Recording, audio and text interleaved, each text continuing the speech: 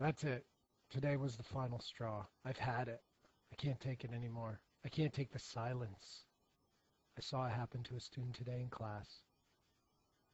That's right. He got beat up by subtraction. That's right, subtraction. And you know, I never told anybody, but when I was in fourth grade, subtraction beat me up too. And that's it. I've had it. I'm making my stand, and I'm going to show you how I'm going to do it today. I'm going to boycott subtraction. That's right, boycott. I might never do subtraction again. What do you think of that, subtraction? I'm going to show everybody how to do it. There it is, subtraction. Ugh. When I was in fourth grade, a problem just like this, you know what it did to me? Kicked me in the shin, poked me in the eye, and took my lunch money. That's right. I was going to eat an ice cream sandwich that day. But no, no subtraction.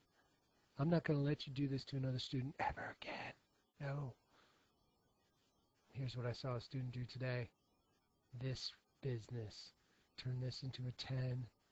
Got to borrow from this guy. Turn that into a 10. Ah, you know what I mean? Got to borrow. Turn this into a 12. Can't do that. Turn into borrow from this guy. 2 minus 2. And then did this. 4. 10 minus 6. 4. 10 minus... subtraction. Why'd you taunt me so? And then he did this. Boom. Oh no. Oh no.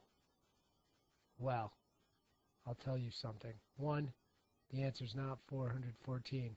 2, he had to take 1, 2, 3, 4, 5, 6, 7, 8 steps to do this. No wonder he got it wrong. Well, I'm here to tell you, subtraction. No student's going to get this wrong again because we're going to boycott. We're going to boycott subtraction. We're never going to do subtraction again. And I'm going to show these kids how. All right, subtraction. It's time for everybody to see what you've been up to. Haha. Here you are, 3,300 and 2,996. Now this little picture I drew is a math model, and it's going to show everybody that they don't really need to do subtraction. So what are we looking for? What is subtraction really? It's this space in between two numbers. This number's bigger, this number's smaller. And subtraction just goes backwards. Starts with the big number, and I'm not even going to write a subtraction symbol, and it goes backwards down. But wait a minute. If you really understand subtraction, you don't have to ever subtract again. You can add up. Watch this. All I need to do is go from 2,996 to 3,300. Now, watch and learn. Now take this subtraction. Watch what I do to the 2,996. I'm just going to add 4. That's right. 4 subtraction. 4. And you know what that turns into? That turns it into 3,000. And you now know what I've done? I've just jumped from 2,000.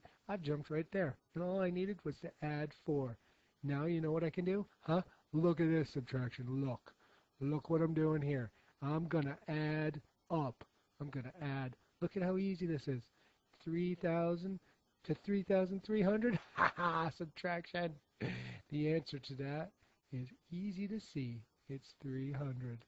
So my answer, all I did was jump up 4 to 3,000, and then I added from there.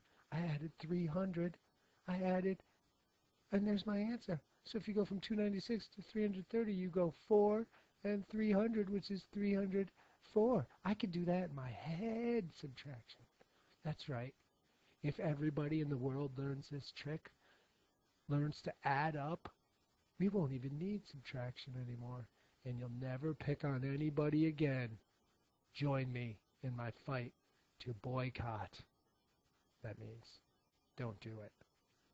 Boycott subtraction. Eeks.